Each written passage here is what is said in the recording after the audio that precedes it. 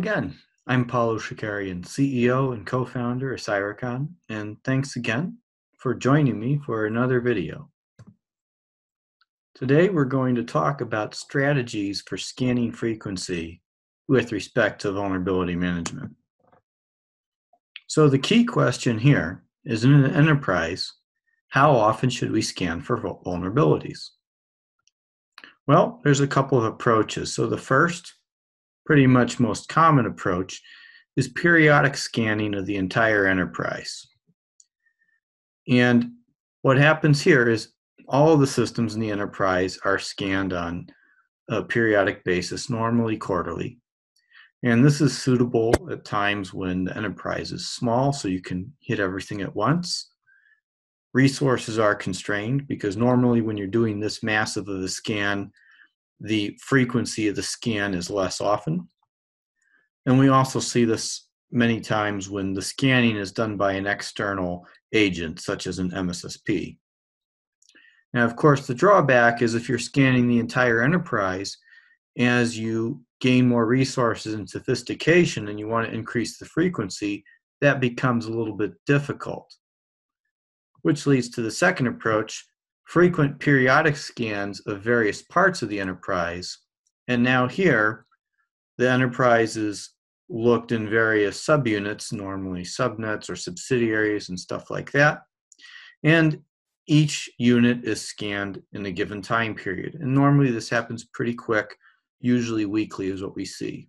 Approach 2 is what we see as kind of the most common approach in more mature organizations.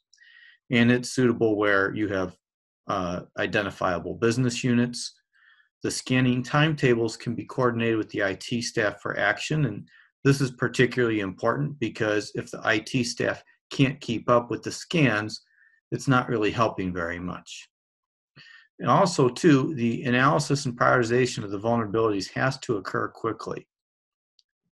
And so the main drawback here is if the effort can't be coordinated, it isn't going to yield good results because you're not going to actually be improving security if the remediation can't keep up with the scans.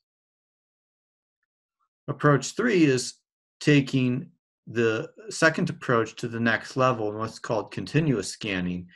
Now here, at any moment, there's some part of the enterprise being scanned, so it's constantly going on. And this is suitable where the vulnerability management team has the skills and resources to maintain this.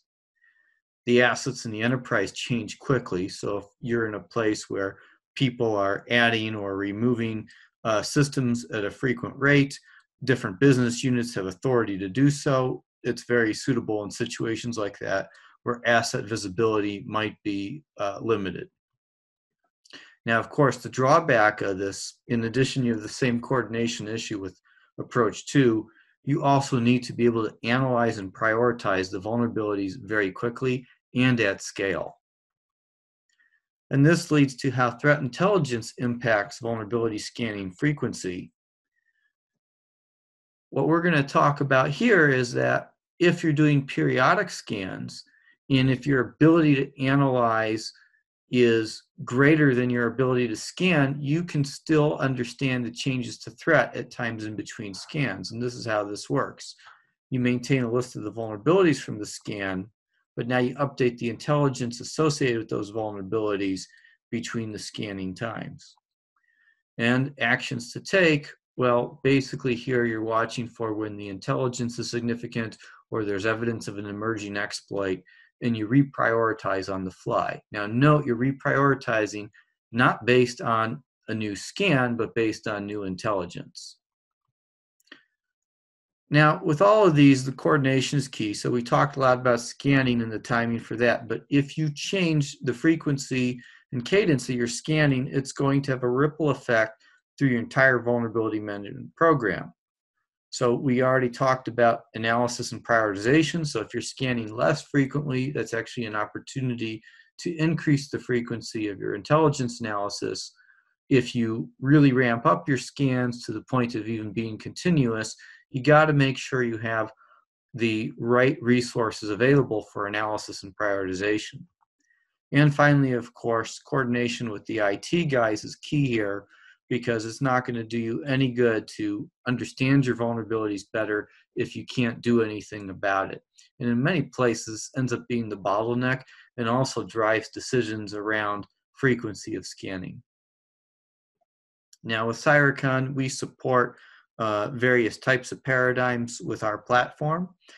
We support periodic scanning, so if you're scanning every quarter or every month, regardless of how much of the enterprise, it's very easy in the web user interface to get results about what vulnerabilities are important.